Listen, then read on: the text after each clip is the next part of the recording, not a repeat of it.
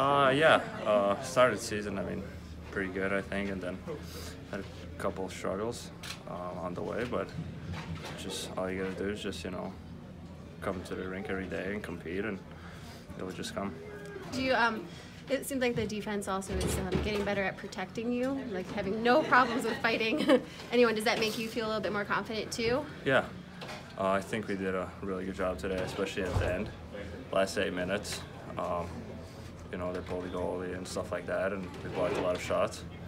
So I think we're doing a really good job, and we just got to keep it going. Yeah, your rebounding has been pretty great, either just stopping it or getting it far enough away. Is that something you worked on this summer a lot of, or?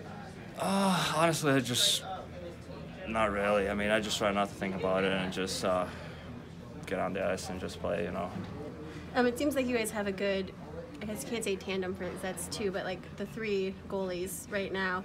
What are you kind of learning from the other 2 that you're applying to your game?